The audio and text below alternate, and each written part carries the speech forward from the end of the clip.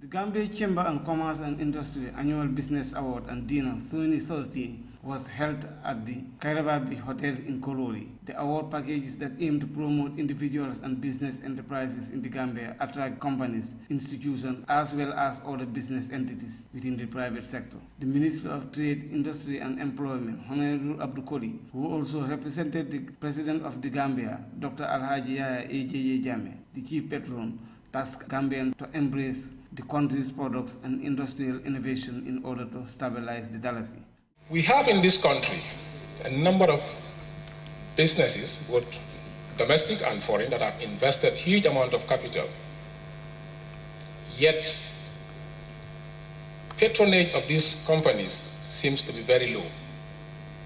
I'm going to be taking examples, but don't feel offended if it falls in your sector.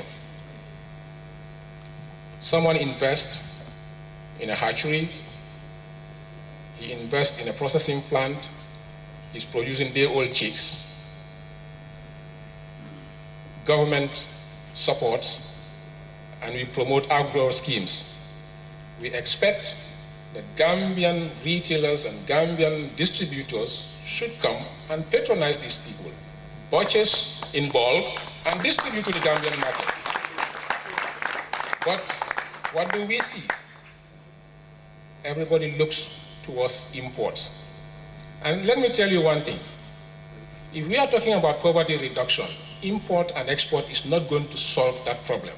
The line of nominees and winners that won awards were business enterprises and individuals that provided quality services to the Gambia. The Gcci nominated Africell alongside the Guaranty Trust Bank, and Africell emerged as the winner of the leading business of the year. Small and medium enterprises was won by King Baker, a bakery situated at the Mamadi Manjang Highway in Serekunda, who were nominated alongside Fatima Trading and Yaboy Home Cooking. Musa Demba, the managing director of King Bakers, said through commitment and hard work he was able to get this achievement. But I think it won't be the last, because we intend to do more than what we were doing. We are trying to innovate, and we're working hardly day after day.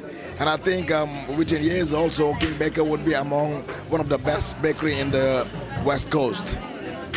Lifetime Award of the Year was won by Mrs. Harriet Ndau after she was nominated alongside Aki Allen, Kwamla Elliott and Simon A. Madi. Service Provider of the Year was won by the GT Bank and nominated alongside DHL. Other awards like Emerging Business of the Year and Young Entrepreneur of the Year and Certificates of Appreciation were won by individuals and business entities. Gcci for iAfrica TV News.